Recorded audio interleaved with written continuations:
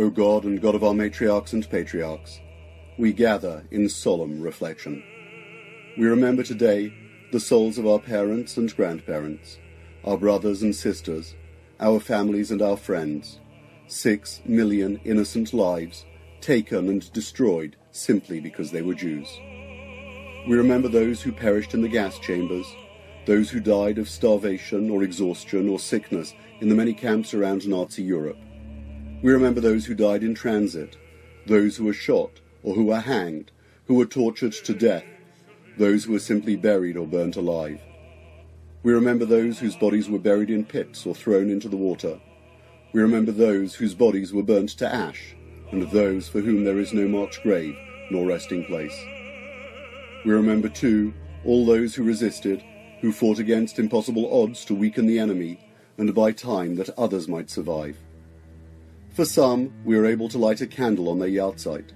For others, we may know the date of their transport.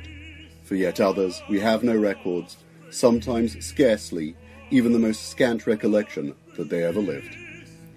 We offer our prayers, and we cherish the memory of them all. The 6 million Jewish lives lost is not simply a tragedy for the Jewish people and the Jewish world.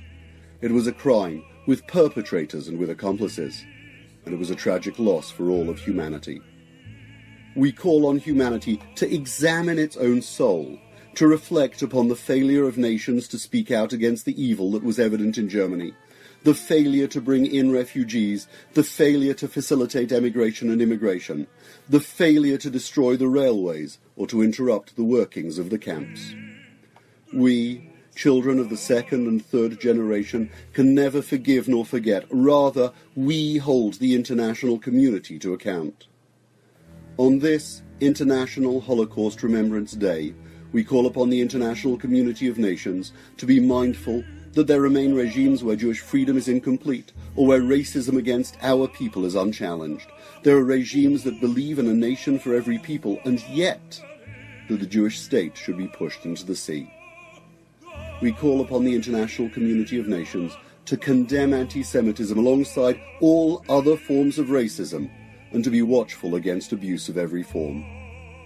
May the world never again witness the attempt by one nation to exterminate another. May the world never again close its eyes and refuse to witness and refuse to criticize and refuse to intervene as it did in the 1930s and 40s.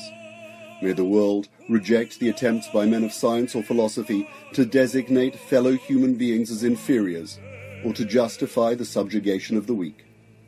May God strengthen us in our nation.